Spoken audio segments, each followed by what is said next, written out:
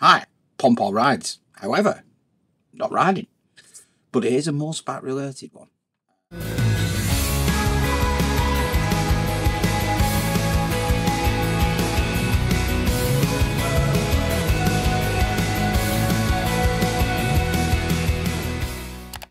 Anybody who watches the channel will have seen that recently I purchased the Aoocci C6 Pro and fitted that to the bike, and we had my first outing with that. A very, very good piece of kit it is as well. And if anybody hasn't seen it, watch it. I recommend you buy one for the money. Brilliant. I think £130 odd if you use my affiliate code, which is Pom-Pom Rides, and I get a couple of quid as well.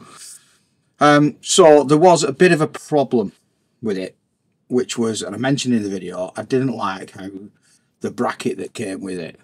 Okay, and the bracket that came with it is this one, right? So I've got the sat-nav bar, 12mm sat-nav bar, which is what I used to have the Garmin on, and I wanted to put the Aoocci in the exact same place. However, the problem that you've got is you have to mount this to the bar, then you've got all this, and then this fixes to the back of the actual unit, and they give you what they call some security screws in here, and there's some little rubber grommets that sit inside here as well. So yes, didn't like it, so I wanted to bin that off. So I've been working on, and I've done a couple of different test ones, and these are some of my test results, right? Because I needed to make sure that these bits fit directly over the back of it, and then they'll also take the rubber grommets as well, which resulted in, so we've done this as a prototype, and it goes onto the bar like so and clips around the bar. That fixes to the back of the Aoocci. We've got this here. As you can see on this one, what I've got is some little brass heat sink, so you sit them in, you get a soldering iron, get your all ready, get the little brass thing, put your soldering iron on top, just push it down to where it is. That accepts a M6. So we've got that bracket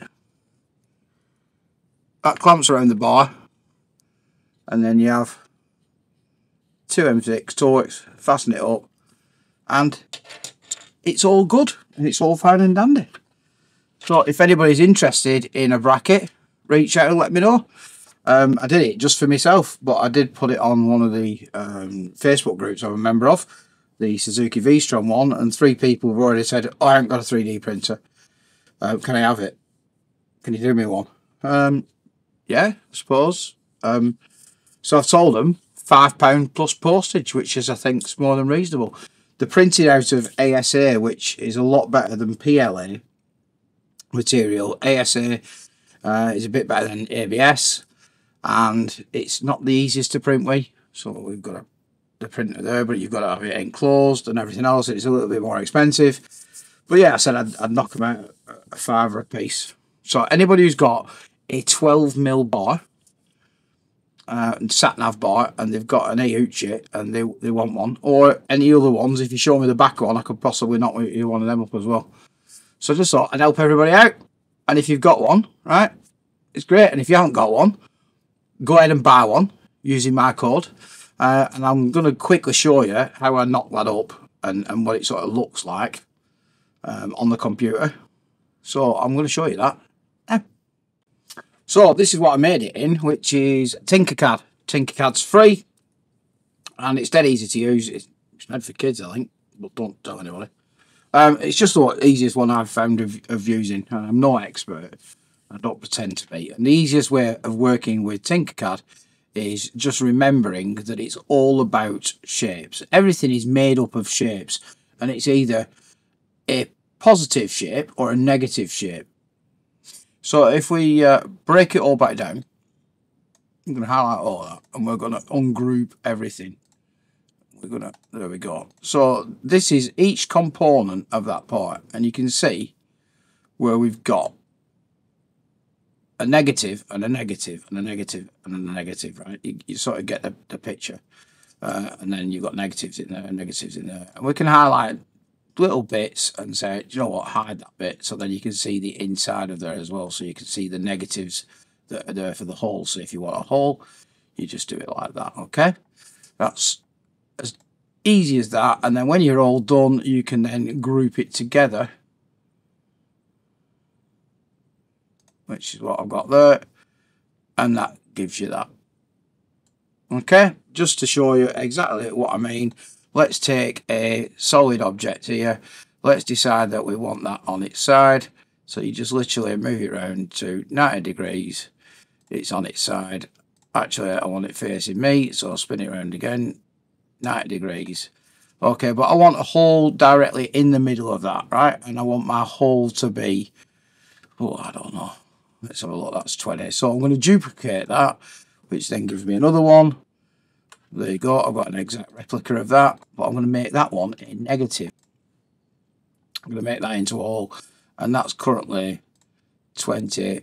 I don't know why it's by 28, it's 20 up, so it's 20, right? Let's just make that to 10. We'll change that to 10. We'll change that to 10. And we'll there we go. So we've got our exactly the same, right? And I want that to be exactly in the middle. Now you could sort of try and fathom it out where it goes, but that'd be a bit hard work, and it's a bit So what we do is we just highlight them very quick, and up here you've got this bit, which is align, and we're going to say right. And if you look at these handles, it sort of shows you what it's going to do. So I want to align it in the middle. And I also want to hide it in the middle height there. And it's like, oh, can't see my hole. Where's my hole gone? Well, that's because if we click on there and hide, you can see the hole still there in the middle, but we can't see it because it's not protruding out. And we're going to drag it out. Choose that to 10. So there's our hole. And if we put that back, we can now see I've got a solid object and it's got a hole in the middle. And all we need to do, if we tell the system to group them two together, there you go, it's put a hole in the middle, right? And that's pretty much how it works. You just go around building up shapes and going, right, well, I want that to be that size. So you measure out your size, put it in, and you either make it a negative or a positive. It's not a Tinkercad lesson, it's just to show you very quickly what it's all about. Then, when we've done with Tinkercad, we then export it and have a look at what it looks like in the printer bit. Okay, so I've got a Bambu printer, so this is the software that comes with Bambu. And as you can see, we can move it all around, spin it all about, everything else. So I've just, this is the one that we've already done, ready to print. So I've just imported this one, as it's come straight out of Tinkercad, into here, and as you can see, this is a solid object. Now, no guesses for what would go wrong if I just printed this. I'd have to thread it onto the bar, take the bar off the sat-nav holder, thread it onto the bar, and then put the bar back on. We don't want to do that, do we? So the whole point of this is we're going to split it down. So quickly I'm going to highlight that, highlight the cut, move it, mess about halfway. You can sort of see that it's going to cut it along that plane. I'm going to cut it to parts, perform the cut, and there we go, we've got our parts. Now if we go to our objects on here, we should see that part there. So that part there, we're going to move that part over here, and then we're also going to rotate it, spin it around 180. If I've got it wrong, you can just go up to here and put 180. And then we're going to tell it to auto put that on the bed. Now when you say auto, it thinks where I think it's going to be. And I don't want it printed that way around. I want it printing the other way, so we're going to spin it back to 180 again. That places it flat on the bed, ready to print.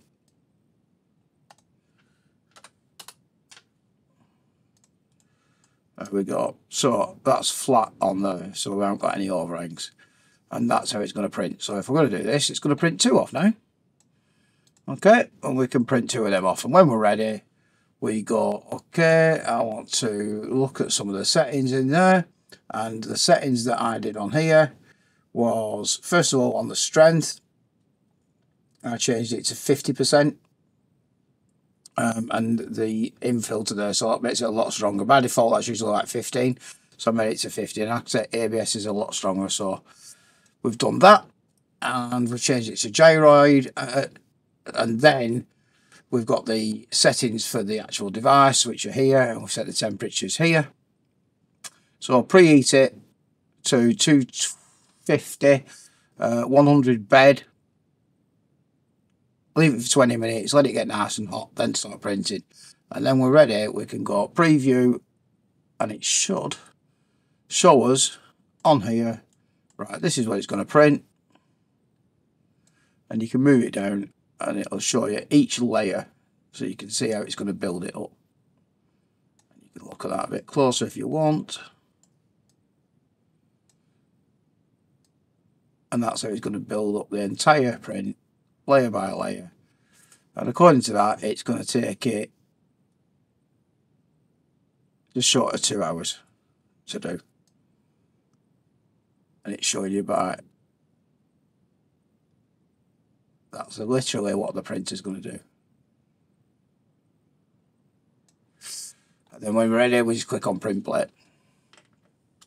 So very quickly, going to show you, there's the Aoocci unit, and I can't show it you're working unless I start the engine, because I have mine wired through the Thunderbox, so it's on the ignition only, right? So even if the ignitions is turned on, that still won't come on.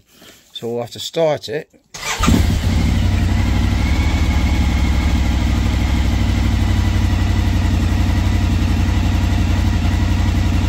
And there we go, we can see it kick into life. While that's booting up, we can look round the back. That's my bracket on my 12mm bar, so you can see the 12mm bar runs along there. That's the bracket on there going directly into the back of it.